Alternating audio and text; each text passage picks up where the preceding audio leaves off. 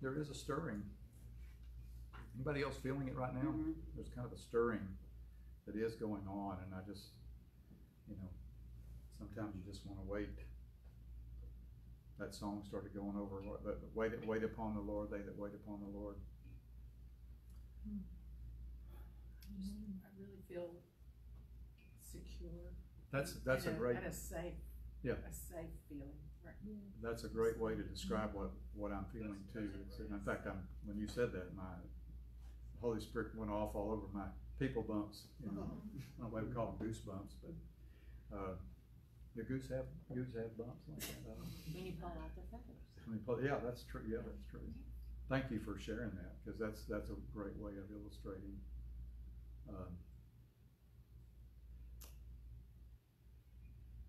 They that that dwell in the secret place of the Most High, which is to be in Christ, shall be under the shadow of the Almighty. Hallelujah. I don't know what to do at the moment. For those that are just joining in, we just had some time of worship, and there was kind of just a sweet presence that was going on, and we were just kind of waiting on the Lord and whatever He wants to do this morning. Good morning, Melissa. We prayed for you today. Good morning, Mary. Without commenting, I can't see the real little tiny pictures up there in the corner, so if you comment, I'll see you. But anyway, we had a sweet time in worship this morning. Prayed for all of those that have been challenged and are going through some things this week, and so we're just thankful. We're thankful for the love and the care of our Heavenly Father, and that He cares about us. I'm feeling like I'm just being challenged a little bit to proceed here. Lord, we just thank you for your Spirit, your Holy Spirit. We just thank you for the presence of the Holy Spirit here this morning, the comfort of the Holy Spirit, the rest that He's causing the weary to rest. And we just thank you for that place of security, knowing that nothing can separate us from your love. Thank you for that sweetness. I hope you can feel what we're feeling out there, what we're feeling in this room this morning, but it's just a beautiful thing. Hallelujah.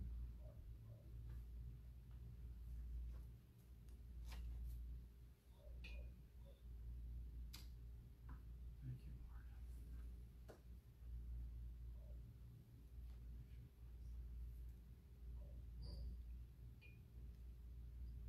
Lord. Good morning, Lana.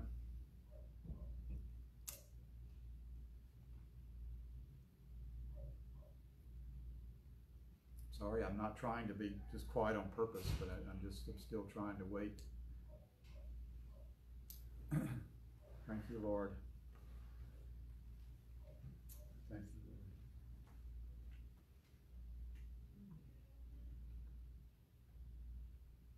Thank you, Lord.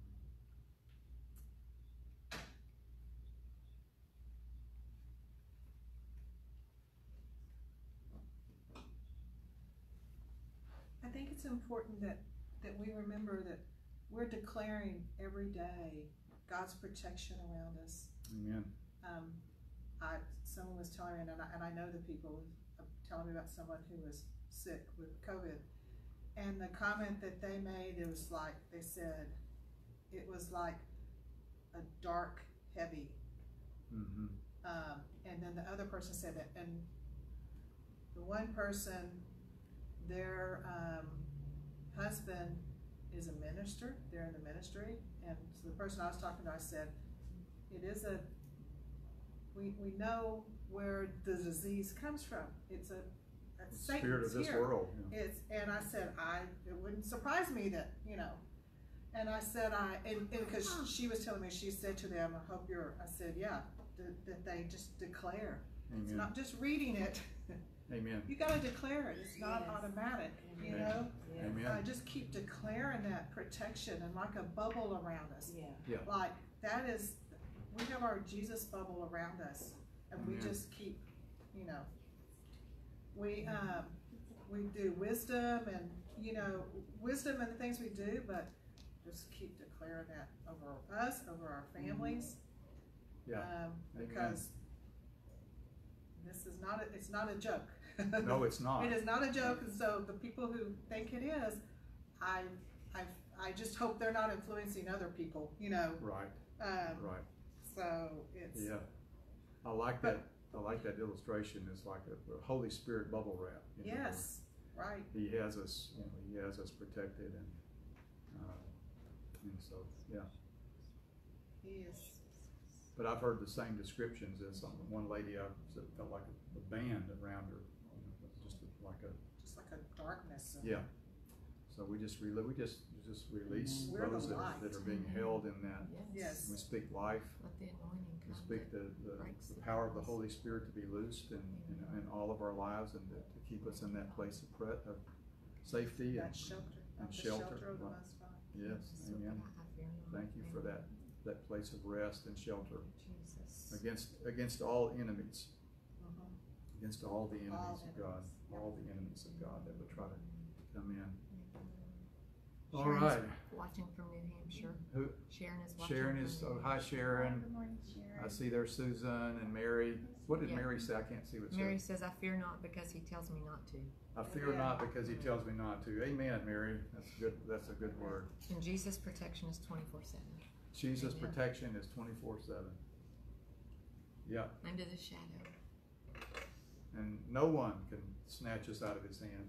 And then He said it about His Father. And He said, my Father loves you too, and nobody will snatch you out of His hand. So there's two good hands we got, and it's not Allstate, right? That's right. All right.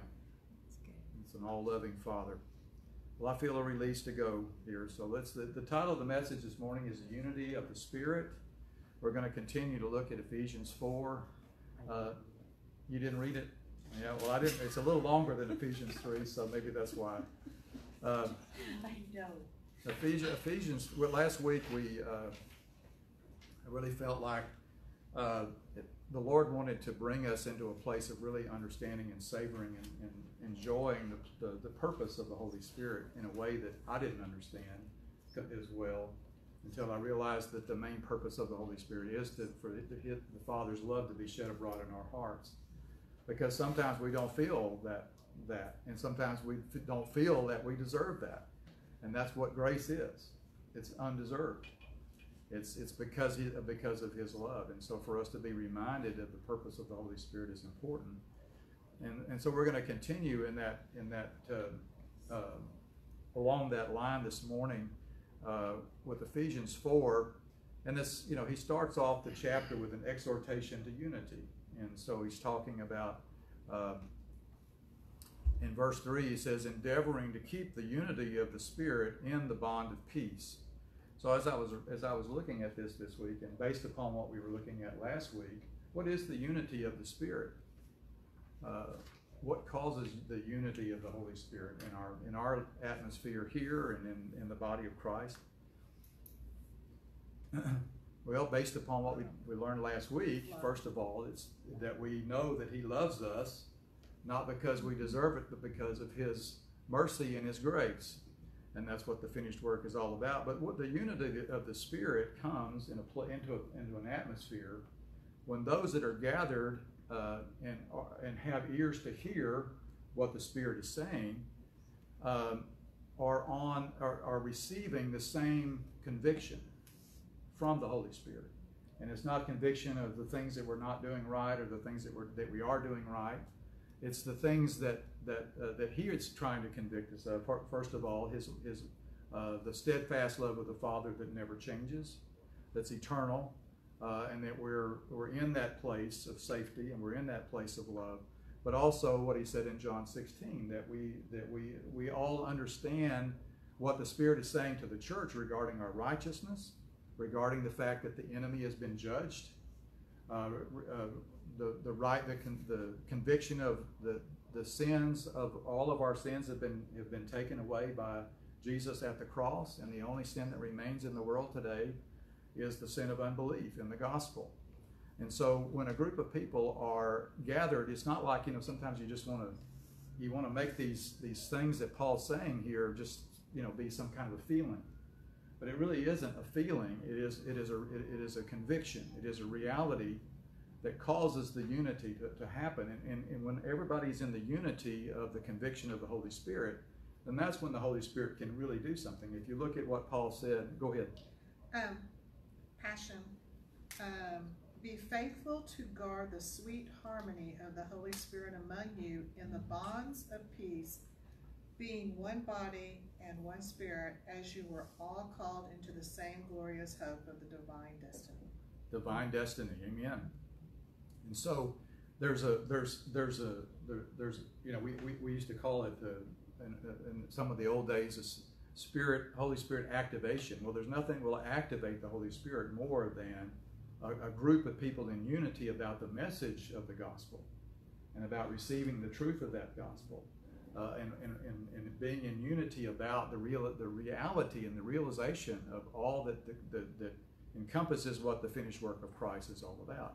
That's where the Spirit can do. That's where there's a sweetness, because as he goes on to say, the bond of peace. See, if we know that our peace is based upon Christ and Christ alone, it's not based upon our what we're doing, right or wrong, but it's based upon the realization and truth of what He has done for us, and that we're really receiving and feeling and sensing the conviction of the Holy Spirit.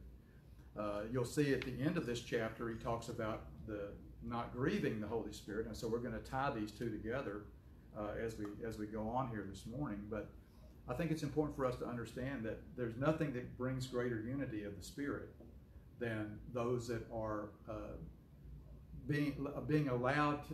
allowing the Holy Spirit to guide us into all truth. And all truth being those things like he said in John 16 and John 14 as well, that the Holy Spirit, besides shedding abroad in our hearts the love of the Father, is to bring us into all truth. And we know when Jesus was standing before Pilate, Pilate asked him what is truth, and he was standing right in front of him when he asked that question. So Jesus is the way, the truth, and the life. So when you get in the way, then you get in the vein of the truth, and then life begins to come. And the life of the Holy Spirit it begins to really be enriched in a group of people that are in that unity. If you're hearing a mixed message, there can't be unity of the Spirit, because the Holy Spirit will not respond and not act in a place where the people are not in, where the people are thinking that they're part of the reason something is happening or not happening. We're going to talk about that in the next section of the notes here. In 1 John chapter 2, you don't have to turn there, it's right there in the notes, but it says, John says, do not love the world or the things in the world. That doesn't mean the earth. What that means is the world system. Don't love the world system or the things that are part of the world system. And then he goes on to say, if anyone loves the world system, the love of the Father is not in him. For all that's in that world system, the lust of the flesh, the lust of the eyes, and the pride of life, pride is being the key word there. See, pride is always going to be based upon what we're doing in some way and not what Jesus has accomplished for us. So the world system is totally antagonistic against the Spirit, the Holy Spirit, and the Spirit that's from above. There's a spirit in this world. There's a spirit of the world, and that there's a spirit that's from God. And it says, Paul said in Corinthians, that we have not received the spirit of the world, but we have received the Spirit that's from God. Why? That we might know the things that have been freely given to us by God through the work of Jesus Christ. And so, so what does Jesus mean by the world? Well, I already answered that question. The world system, the system that's based upon the pride of this life, the pride of what I can accomplish, the pride of what I want to achieve apart from God. That's what the Tower of Babel was. That's where the fall started in the garden. It was all about trying to achieve something rather than receive something. And there's no way that the Holy Spirit can move in the midst of that. And that's why he said, don't love. There was one of the disciples that Paul mentions in Acts where He said, having loved this present world, he left. He left the ministry that was with the Apostle Paul. So we have to be sure that we don't allow the spirit of this world to capture us, because it's important that the unity of the Spirit, especially as we're seeing the day of the Lord approaching, the unity of the Spirit is so important. And based upon what we were talking about last week, I think that the enemy is trying to antagonize us. He's trying to get us back into discussions with people on worldly things, the things of this world system. Was anybody relating to what I was saying last week? So he gave me this something that I feel like he wants me to say a lot of times when I feel people kind of come to me and say something that wants to kind of put you into a dialogue that's about something that's not about the kingdom of God. It's just about this struggle, this tension that the enemy wants to keep us involved in. And that is, will God love us? Will God love us? Because what that means is I want him to love me. God love us. God love me in spite of what's going on around us, what's going on in the government, what's going on in the world. And God love them in the same way that they would know the love of God. And that's what I went back and read John 17, where Jesus prayed that prayer, that the world may know that God loves us. How's he going to do that? How's the world going to know that God loves us unless that's what the expression of our life is, instead of being drawn into these battles that are really not, that are part of the world system, and most of them are grounded in pride anyway. And so God help us, God love us, God love us, not to get in these discussions that have no profit to them, but to keep the unity of the Spirit in the bond of peace. So we have peace with God this morning. And it's not based upon what's going on anywhere in this world. In fact, I was listening to Rob Rufus. His message from last week is about being, embracing your inner alien. We're aliens in this world. I hope you know that. And people say they don't believe in aliens. Well, too late for me, because I am. I'm a resident alien in this world. I'm in this world, but I'm no longer of it. Anybody with me on that? New creation. We are new creations in Christ, and our dwelling place right now and forever is at the right hand of the Father. We're seated with him in heavenly places in Christ. Amen? So we are not, we're no longer of this world system. And so we have to be careful not to entangle ourselves. Paul always used that word a lot, entangle. Don't be entangled in a yoke of bondage, because the enemy wants it. He wants the unity of the Spirit to become disunity. Do you feel any disunity in the world today? Yeah. You feel like there's any disunity? Well, that's because the enemy doesn't want unity. He wants disunity, because that's where he can stop the operation of the Holy Spirit in the midst of a group. So we want the unity of the Spirit. That's what we're endeavoring. That's what he says, endeavoring to keep that. Amen? Yes. So now let's go to Ephesians chapter 4 again, verse 7. Ephesians 4, verse 7. And I forgot to bring my passion, so I may have to get Donna to read occasionally here too. Thank you, Donna, for being there. It says, but to each one of us, he talks about the body, one spirit.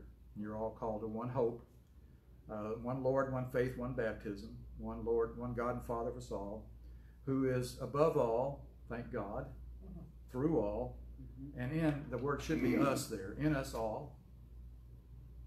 We are temples of the Holy Spirit that are meeting together in this room, representing the body of Christ at Grace Center Houston. Amen. We're part of the body of Christ. What an amazing reality that is. And it says, but to each one of you, each one of us, grace was given according to the measure of Christ's gift. What does that say in the Passion, Don? And he has generously given each one of us supernatural grace according to the size of the gift of Christ.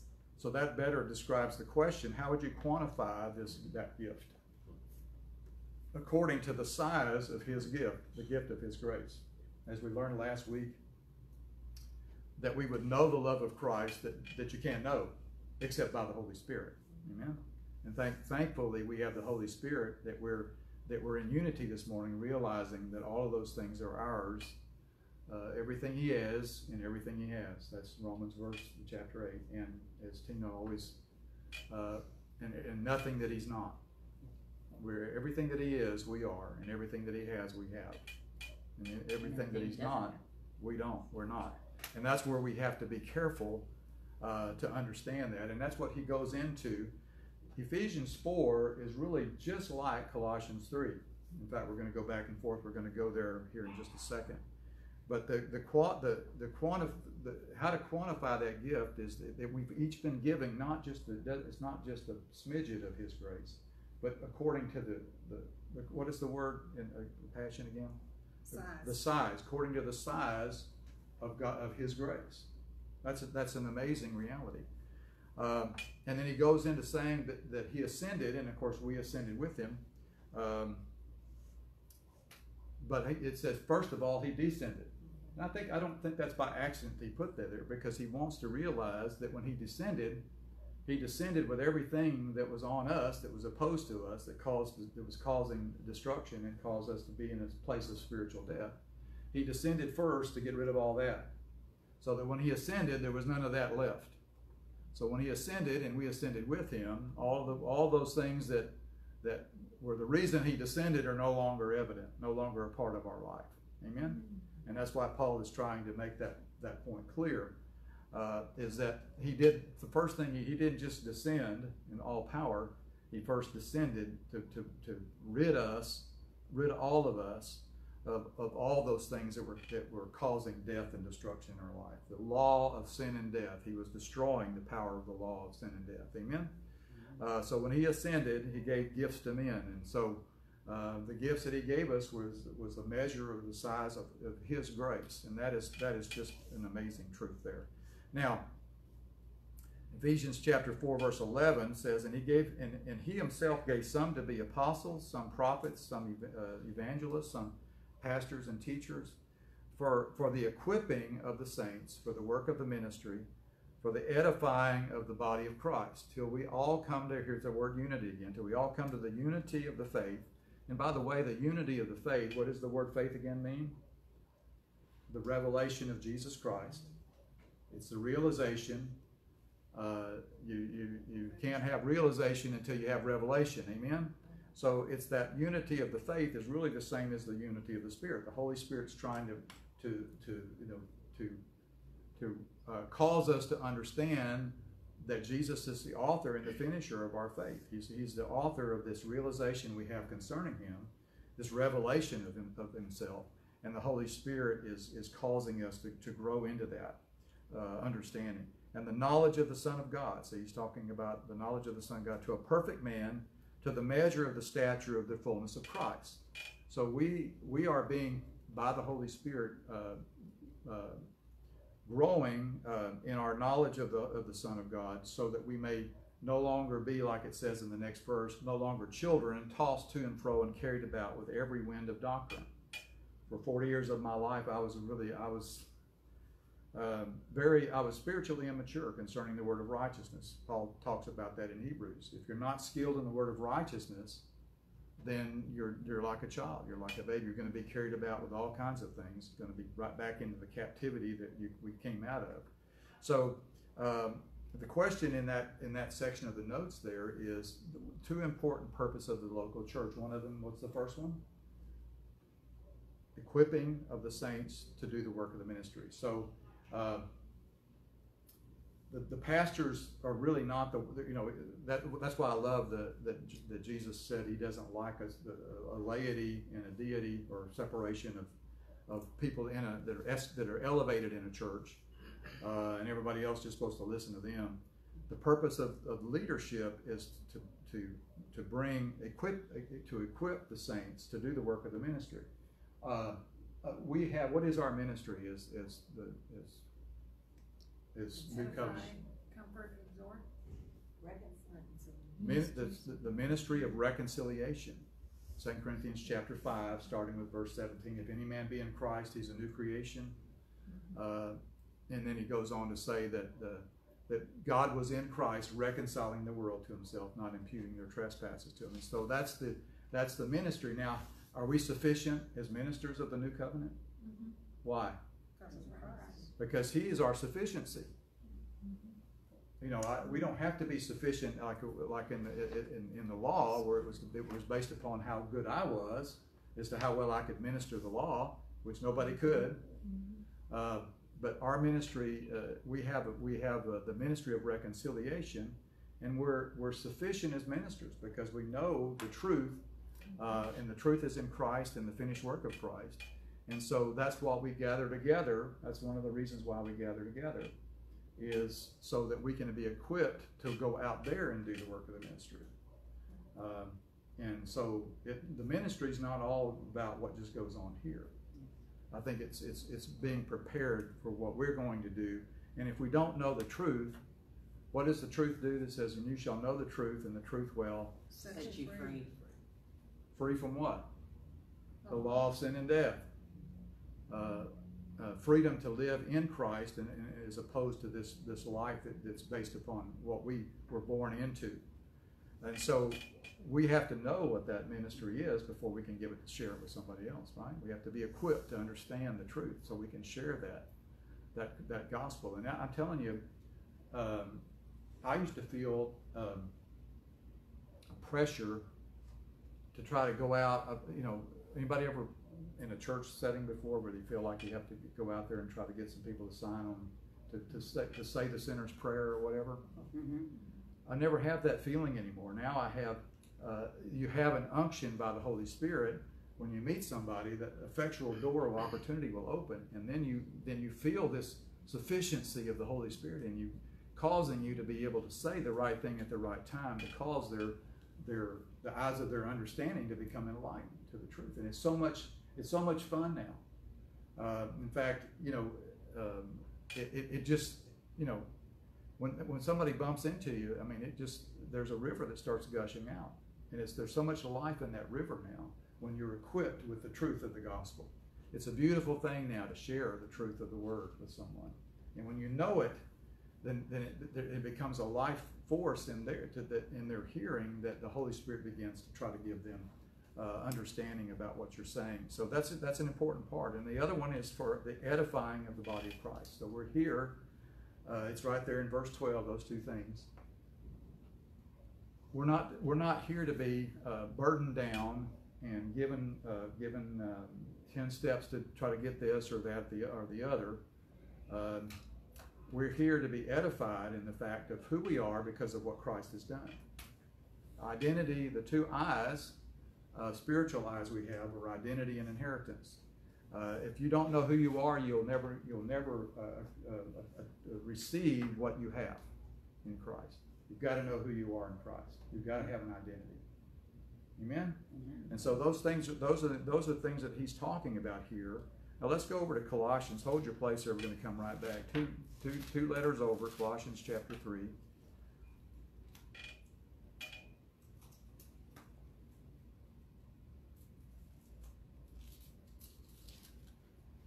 I like the way there's a section, if you notice, if you go back and forth between, if you hold one place and then go back to the other, you'll notice that there's two sections coming up. One, put off the old man, and the other one is put on the new man. And if you go to Colossians chapter 3, you're going to find the exact same two things. Put off the old man and put on the new man. But I like the way that Paul, in Ephesians, he spends 2 chapters telling us this, about the Father's will, the will of the Father, the work of the Son, and the witness of the Spirit, to give us an identity. He spends 2 chapters doing that. Then he talks about the love of God being shed abroad in our hearts. But in Colossians, he doesn't go back through the very, very same things. But I like the way he starts off chapter 3, verses 1 through 4. If then you were raised with Christ. Everybody raised with Christ? Yes. What happened after you were raised? You were seated in heavenly places in Christ. Amen? You're sitting on the mercy seat. You're sitting on the Ark of the Covenant in heaven right now. You're seated there permanently and forever in Christ's finished work. If you were raised, seek those things which are above, where Christ is, sitting at the right hand of God. Set your mind on things above, not on things of the earth. Again, that goes back to what John was saying about the things of the world. Amen? Y'all see that? shipwreck somewhere there. And so he gives this suddenly he gives this reality check for us all. And I look at this, I say this to myself so often, and I'll tell you why here in just a minute. It says, for you died. He's talking about the old man. For you died.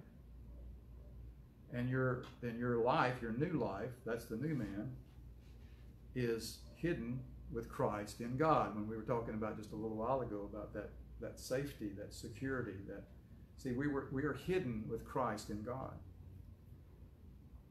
We died.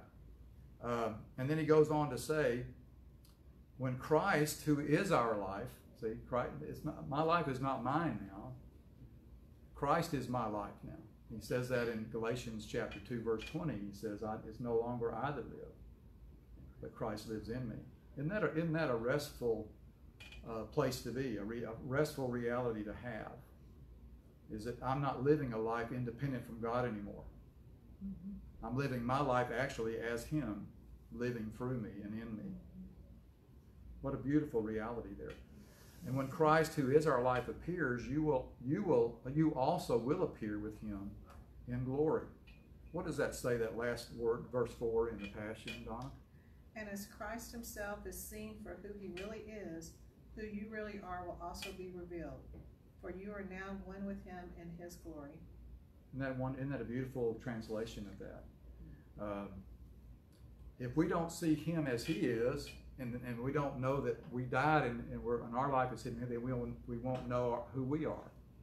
Until we know who he is, we don't know who we are, because who we are is who he is. I hope everybody got that. I can't say it again, but whatever I said, I know it was the right thing to say in that moment. Okay. Now, the question, this is the most important question that was posed to me last night as I was putting this on paper, and I think it's the reality of what we all deal with every week. How does the enemy attempt to bring fear and discouragement into a believer's life? Gets us to look away from who we are. Yep. Gets us to look away from our true identity. Amen. And start looking at the world. Yeah. And the world system and all of that. Yeah. He tries to separate us from our connection with him, as if we are not one and the same. Amen. If the enemy can even temporarily in my mind sow thoughts that cause me to not recognize what Paul is saying here, to feel like that somehow I'm separated from my connection with the Lord, and this oneness that I have with him, then that's the only hope that he has of causing fear and discouragement to enter into our life. That's the only method, is to make us doubt this point right here, that we're not hidden with Christ in God. We're not one spirit with him. We're not one flesh with him. If he can cause us to not live in the moment of reality concerning that, then that's when a door for him begins to come in to sow fear and discouragement. I've had it happen this week to me. Anybody else? Yeah. Well, we've got to understand. Paul. How did Paul put it? We have to know the methods of the enemy's methods. How does he put it? Somebody else may remember the verse. We can't be ignorant of his devices. Yeah. Right? The enemy's devices. Thank you, Holy Spirit, for bringing that word. We can't be ignorant, and this is a device to make you feel like you're separated somehow from Christ. Did you have something? Oh, you had your hand went up. I'm quick about seeing hands go up because I love interaction for people. So this is the most important thing that I think that I want to share out of this section of Ephesians 4, that he says, and again, he's saying the same thing in Colossians chapter 3 that we're going to go back to in Ephesians 4. But those 4 verses there are so critical to what we used to preach in church, was to put the old man off and put the new man on, as if that's something that we do as an exercise instead of a realization. Because see, there's a new man that already is perfected. In fact, we're going to let's see the two ways he describes the new man here. Okay. Ephesians chapter 4. Back to Ephesians 4, starting with verse 22.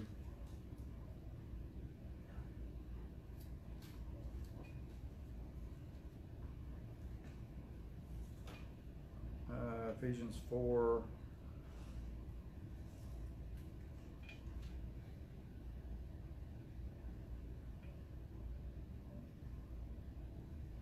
Well, verse 21, if indeed that you have heard him and have been taught by him, as the truth is in Jesus, and that you put off concerning your former conduct the old man, which grows corrupt according to the deceitful lust. The lust for things that you think you can accomplish yourself, but it's an impossible thing. And when you get bogged down in that again, then you're going to miss out on the fact that we have it all spiritually as an inheritance. We're not trying to achieve anything anymore in our life. Is anybody tired of achievement? I want to receive the things that have been freely given to me by God, and that's what we're here to do. And he says, "Be renewed in the spirit of your mind, and that you put on the new man, which was created according to God in true righteousness and holiness." In the world system, you're trying to establish your own righteousness and your own holiness, and you're a fraud. Everybody is a fraud that's attempting to do that. And Jesus went around exposing frauds. But not because he wanted to expose them, but because he wanted them to realize there's no true holiness or righteousness apart from him. He said, "You refuse to come to me that you might have life." So it was always in love. Everything he did was motivated by love, and everything we should do should be motivated by love. But the body of Christ is not motivated by love in so many ways today. And I pray that in the midst of this pandemic that there's a retooling and restructuring of the body of Christ to operate in the same love that he operated in. Amen? And cause people to recognize this. So here he says, created in righteousness and true holiness. If you go back to Colossians 3, and verse 10, he says, and you have put on the new man who is renewed in knowledge according to the image of him who created him. In other words, it's like a picture, those old Instamatic cameras where you pull it out and it starts to visualize. Never was really a good picture, but you could see it start forming. Well, that's what he's saying there, that the picture, the Holy Spirit is helping the clarity of our image become that we're just like Jesus in every way, already perfected. So you see, he's saying the same thing there in those two areas. Now, verse 24. Now, so the old man, I want to distinguish between the old man and the new man. The old man is us operating in a place that's based upon a condition, our condition. Whereas with the new man, we're operating from our position. And if what the enemy wants to do is get us to go back and focus on our condition, because our condition is often what can be related to things that happen as a result of our attempt to bring the old man out of our life. There's things that are happening there that remind us of a condition that we no longer are part of, but we can't escape from those things that make up the old man in our condition until we know our position. See, it's position that'll change the conditions. We've been trying as the body of Christ taught to change our conditions to please God. I mean, our conditions of our life, what we're doing, what we're not doing, is a way to please God, when there's no way to do that except by a conviction of our position. And that's why he says, and since we're raised with Christ, then that's what we use in the renewing of our mind. We don't renew our spirit anymore. Our spirit has been perfected once and forever as part of the body of Christ. Amen. Mm-hmm. We are in it. There's a beautiful expression by Peter that says that we are born again of an incorruptible seed. That's a beautiful expression. And it's that incorruptible seed, which is Christ, that can no longer separate us from who we really are. And so the only place where that attempt goes on, and that's why Paul is talking about that. He preaches Ephesians, he preaches identity, identity, identity, love, the love of God. And now here's the things that will identify the positions, the place of the old man and the new man. But he doesn't skip the other part to get here. He doesn't try to come and tell us, now you shouldn't be doing this old man stuff, without giving us an idea of position. He's got to give us a position. So now, go back to flip over to Colossians 3:17. I think I just read that. Colossians 3. Oh no, this is the second most important thing I want you to learn today. It's at the end of the section regarding putting on the new man. Therefore, this is how he starts off the section about the new man. Therefore, as the elect of God, did you know you're the elect of God? There's a special election that you're part of, holy and beloved.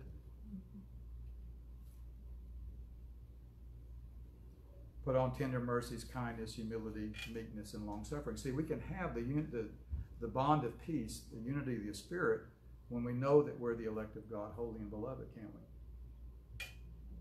If we think we're separated somehow from Christ, or can be still divided off, then that's where our peace leaves, and that's where our unity leaves. Amen? Bearing with one another, forgiving one another. If anyone has a complaint against you, even as Christ forgave you, also you must do. Notice that the forgiveness is because of our forgiveness. It's no longer a way to get his forgiveness like it was when Jesus preached it under the law. Amen? Yes. But above all these things, put on love, which is the bond of perfection. What does that mean? God loves us all. No, that's not what it means. That his love has been shed abroad in our heart by the Holy Spirit. Uniquely, we've got a pastor friend in California that's been preaching on the love, and I saw Kim was watching the other night. But there's a uniqueness of his love to each one of us. One of the things that people try to say that we came, that there's about evolution and all this stuff. But God loves us. So I can't get in that battle. But right here in this 6 or 7 inch round circle, there's 7 billion people in the world, and not 2 of those are white. Have you ever thought about that? How can there be 7 billion faces and they're all different? It's because he uniquely made us, he uniquely created us, and he uniquely loves us with the same love that he loves his son. Isn't that a beautiful thing, a reality? And let the peace of God rule. That serve as an umpire. That's breveo. Serve as an umpire in our hearts. See, when you don't have peace, you know that the enemy is talking you out of your connection to your oneness with Christ. Amen? Let that be a signal now. I can't tell you how important that question is to get the right answer of how the enemy attempts to bring fear and discouragement in the believer's life. There has to be an attempt to disconnect us from our knowledge of the Son of God, our oneness with him. Amen? And let the word of, and be thankful, and let the word of Christ dwell in your heart richly. In all wisdom, teaching and admonishing one another in psalms and hymns and spiritual songs, singing with grace in your hearts to the Lord. Thank God we're not singing with law in our hearts to the Lord anymore. True worshipers are not trying to give him worship, trying to give him something by their worship. True worshipers are acknowledging what he's given us. That's what the worshiper sees looking for. And this is verse 17 is where I want you to, the second most important thing today. And whatsoever you do in word or deed, do all in the name of the Lord Jesus, giving thanks to God the Father through him. Through him. Now the question in your notes would be, would this be ownership or access? Access. Amen. See, that's this again. If this is just a verse encouraging a doing, and he leaves out the part through him. I've got that. Anybody, if you have a highlighter or draw, put underneath the words through him. See, my thanks to God is that everything that I'm doing in word or deed today, and every day of my life in Christ, is through him. It's through him that I'm living. It's him. He is living his life through me, and that's why our hearts can be so thankful, because there's no more pressure on us to do things, to love people or do things. It should be a spontaneous, because of our spontaneous union with Christ, our knowledge of our union with Christ. Then there's a spontaneity that comes from within us, and giving thanks to God the Father through him. See, even my heart can give thanks to God because it's not through me anymore. If there's anything we can give thanks to God for, that we're not on the hook today to do anything for God. Amen. You got one in the Passion there? Yeah. So let every activity of your lives and every word that comes from your lips be drenched with the beauty of our Lord Jesus, the Anointed One, and bring your constant praise to God the Father because of what Christ has done for you. What he's done for us. It starts with what he's done for you, and then it begins to go what he does through you. You have to know what he's done for you, or it can never operate through you. Amen. So everybody understand what I'm saying there? This is so important. Now back one more time to Ephesians, because this is very, very important. I keep saying first, second, third important thing, but they're all the same importance. You know, it's all right here in the Word. So chapter 4, starting in verse 29.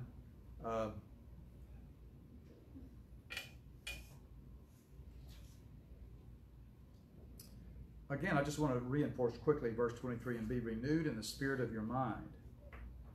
See, let the battlefield of your mind be renewed in the knowledge of what you were, the very image and likeness of your new creation in Christ.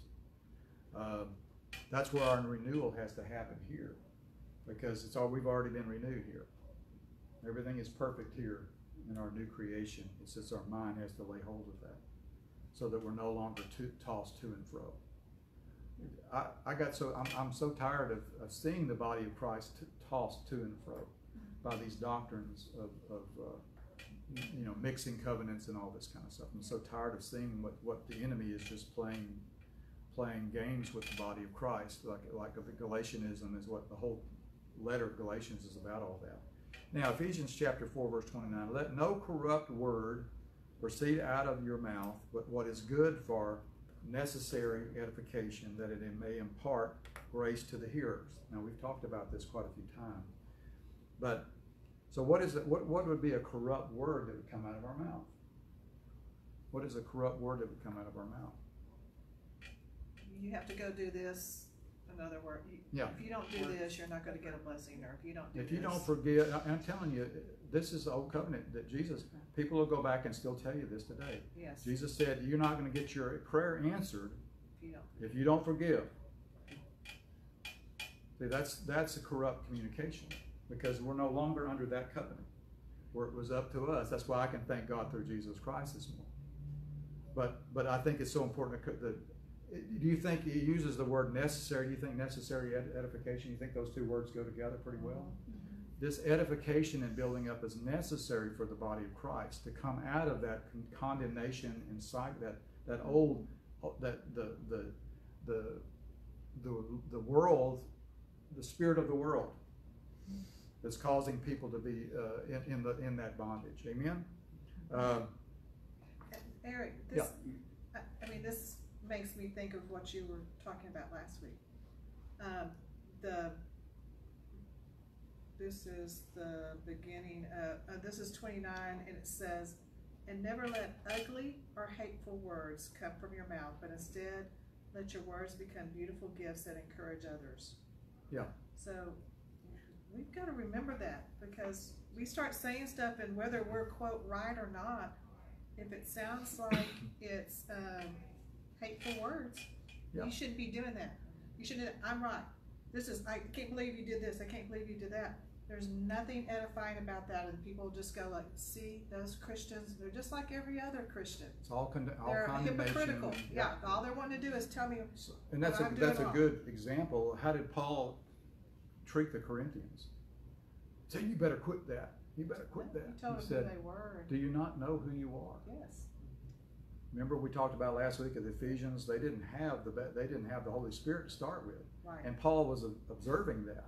They were in a self-condemned and condemning mode, and there was no love in their life. And he said, wait a minute, something's not right here. These are supposed to be, these are disciples, but there's no love shed abroad in their heart.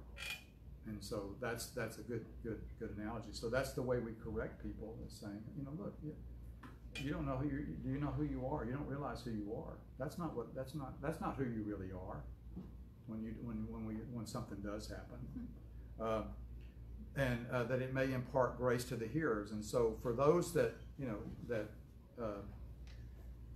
and the last thing I want to show you there is the next verse, verse 30, and do not grieve the Holy Spirit of God, by whom you were sealed for the day of redemption.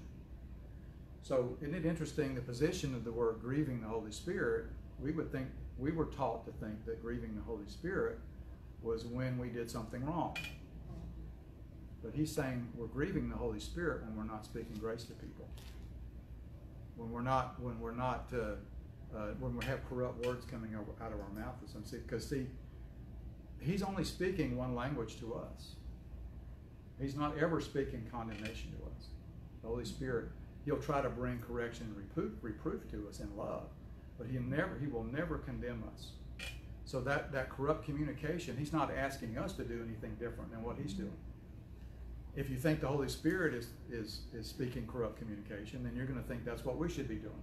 Everybody got that? Mm-hmm. And that's what I thought for 40 years of my life, that the Holy Spirit was convicting me of my sin, and then trying to, and it's a schizophrenic thing going on with, he's trying to convict me of my righteousness and he's trying to convict me of my sin. How can the two be on the same plate? They can't be. You're either perfectly righteous or you're not in Christ. Somebody that's in Christ has a perfect righteousness forever.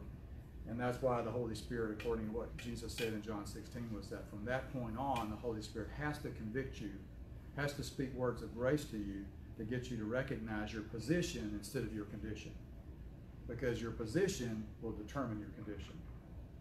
Amen? Mm-hmm. And that's what he's saying. So grieving the Holy Spirit is when we are not giving other people what the Holy Spirit is giving us and wants to give them. See, the Holy Spirit's giving this to us all the time.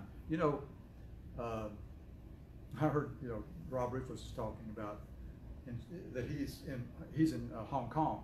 So he said when he goes out and you go out in public place, he said the Chinese people are talking all the time. He said they're talking all the time, just talking. And so he said the Holy Spirit's doing the same thing. He's talking all the time to us. Sometimes we're thinking, I wish the Holy Spirit would talk to me.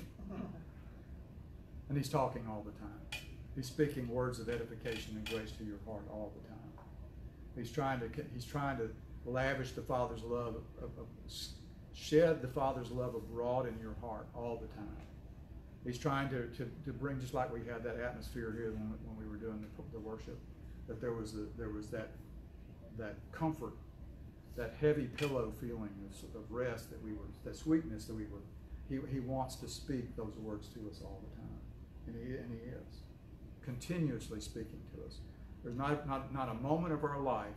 And that's why when we get our mind off the things of this world and the things of that world, then it's like the radio station. You remember well, some of you don't remember those days, but when you're when the station wasn't come in quite right, and two stations would kind of bleed over each other. Anybody ever had that? Yeah, right. Yeah. So this is, in a way, this is happening in the spirit realm. The enemy wants to try to tell you one thing, but if you have that, just flip the tuner over just a little bit more to where you have the clarity of the voice of the Holy Spirit as being what you're receiving. And I'm telling you, these things that we talked about today about this fear and discouragement, I think it will begin to be removed from our life once we recognize the motive, the tactic, the deception of the enemy to try to get us distracted and dislodged from our forever oneness in spirit with Christ. We are one spirit with the Lord. That is just, it's Amen. like Habakkuk said, I'm going to tell you something, I'm going to give you something that's going to be such good news that you're not going to believe it even if it's told you. And that's what we're living in. We're living in a news that's too good, it's almost too good to be true, but is. It's great news. Amen? So that's how we grieve the Holy Spirit. So let us be conduits, which we are, the conduits of the Spirit of Christ that's in us, the Holy Spirit that's in us. Both, and I call this, we have two eyes that we receive with our spiritual eyes, but we also have ears to which we were hearing. We're being enlightened by the Holy Spirit, and we're also being edified by the Holy Spirit. Those are the two ears, spiritual ears, that we're hearing with. He's bringing us the knowledge of Jesus Christ. He's always trying to enlighten us as to the further depth of understanding about the riches of Christ that we have and we possess, and He's trying to edify us in our union with Him. Amen. He's trying to build us up and cause us to come into an inheritance. That's all He's doing in our life. And that's why, again, going back to the title of the message, the unity of the Spirit. I love to be in a place like I am today, where when we're gathered together, we have this unity. There's nothing that can't happen by the power of the Holy Spirit. Paul said that. He said, is the Holy Spirit going to do things in your midst because because you're keeping the law, or by the hearing of faith? It's by the hearing of faith. So it's a wonderful presence to be in, where I know that the ones that are gathered here in this room this morning. And let us, the way we make disciples, to get them to understand the same truth that we understand. And it's a joy to be able to share this gospel, even with the persecution. I've been persecuted in so many different ways, but I used to try to convince people. Now I recognize that I can thank God that it's through Him that anything is going to happen. It's not, if it doesn't happen the way I would like for it to happen, it's not because of me. It's not that the pressure's not on me. And that's a gentle way that's why we can be gentle with people. Like Paul said, some plant, some water, but God gives the increase. And the Holy Spirit wants to do two things. He wants to plant the truth, and He wants to keep it being watered. And we can't water it unless we're speaking grace to the hearers. That's how we water the seed of the gospel that we plant in somebody's life. Amen. Let's go ahead and take communion together this morning.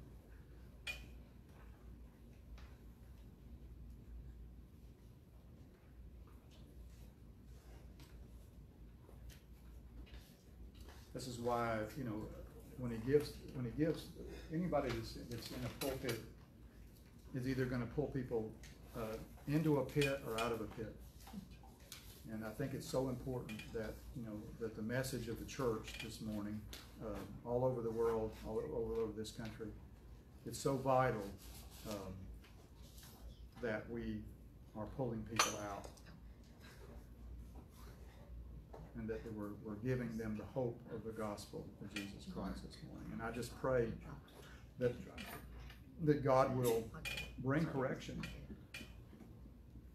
All that study we did in Revelation was really for the same purpose that he expressed. It wasn't to be condemning. It was to put them in a position to where the churches were bringing out his message. And he talked about anything that had to do with removing a lampstand. It was about removing leadership in the pulpit, or people in the pulpit that are going to be preaching something besides the truth of what's in Christ. Amen. So I pray that he will begin to cause the gifts that he's giving in the body to be able to be present in the hearing of people, where they're not going to be hearing the old messages of the old covenant. And we just thank you, Lord, for doing that. I want to, for communion today, I want to go to 1 Corinthians. It just came in my heart right that moment. But, let's see. I think it's chapter 11. Yeah, chapter 11.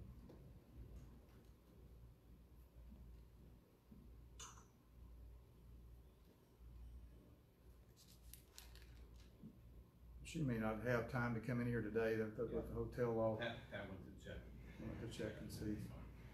Isn't it great to have a Christian at the front desk? Yes. Okay. Did she come in, or I had to ring a little bell. did she know, or does? She's checking for people health, so. Okay, no worries. She knows. Okay, well, let's go ahead then. And, Paul said, "For I received of the Lord that which I also delivered to you, that the Lord Jesus, on the night which he was betrayed, took bread. And when he had given thanks, he broke it and said, 'Take, eat, this is my body, which is broken for you. Do this in remembrance of me.' And then he said, in the same manner, he took the cup after supper, saying, 'This is the cup of the new covenant in my blood. This do as often as you drink it in remembrance of me.'" So what we're doing, thank you, Lord, we're doing both of these this morning. We're doing in the remembrance of you, Lord. "For as often as you eat this bread and drink this cup, you proclaim the Lord's death until he comes." So this morning we're proclaiming the Lord's death. We're proclaiming the fact that Jesus' body was broken for us, that our bodies could be mended, to put back together, could be healed. And so we're proclaiming that this morning. And so he talks about the unworthy manner. The unworthy manner is to make it about us and not about him. Is this about him, or is it about us? Am I trying to clean myself up so I deserve it? Or do I realize I can't deserve it, and so I'm going to receive it by grace? So that's what that all that is in there for. Then he talks about the reason many people are weak and sick, and many of them sleep. Again, there's no condemnation here, but he's saying in Paul's words, he's talking about the fact that if we're doing it in an unworthy manner and we're thinking it's about us, no wonder we can't receive by grace. If I've done something wrong that's going to thwart God's ability to do something good in my body because of my mistake, and that's doing this in an unworthy manner. And I'm telling you, we say that kind of somewhat flippantly or lightly sometimes, but this is important because we all deal with that. Every time something happens in our lives, even physically, we're thinking, oh well, what's the first thought that comes in our mind? What did I do? Separate us from our oneness with Christ. Amen. What did I do? What did I not do? Am I the only one? No. There's a tension there, right, Mark? There's a tension between condition and position, and we sometimes we're here, but we know we're there, and that's where we want to be, is there, and so that's what we're going to speak is there. We're heavenly places. I'm not trying to bring something down from there. I'm trying to bring something down because I'm there and I'm already seated with him. So, Lord, we just thank you. We're examining ourselves in light of our faith and confidence is only in you. And so we want to be, it says,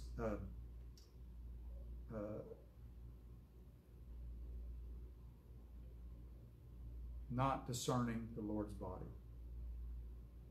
We want to discern the Lord's body. The Holy Spirit, you're the one that's speaking truth to us. And you're the one that wants to have an uninterrupted voice in our heart. And so we just ask you to help us in what we don't discern about the body of Christ.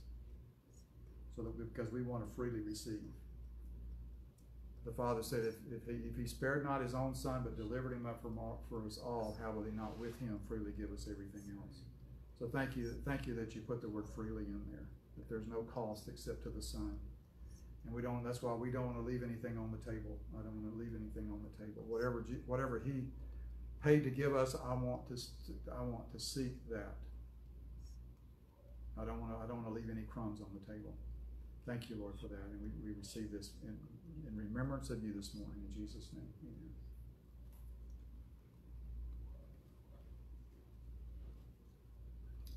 And Lord, thank you for revealing even to the Apostle Paul about this being the blood of the new covenant, that this is what you specify, that this new covenant is you standing in the place of us, entering into a covenant relationship with the Father in our place as us.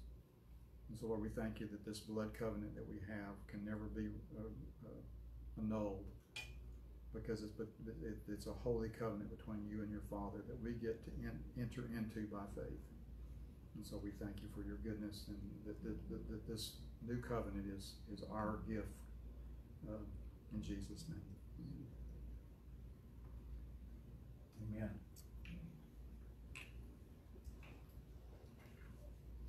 Well, hallelujah. Thank y'all for being with us this morning. I see different ones there.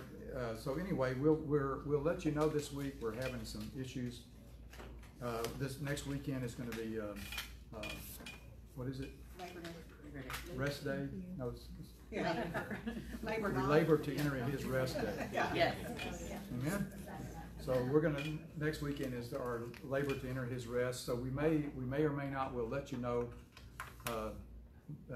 several days before if we're not going to have meet together, but we'll let everybody know. So love y'all. Have a great week. Hopefully we'll see you next week.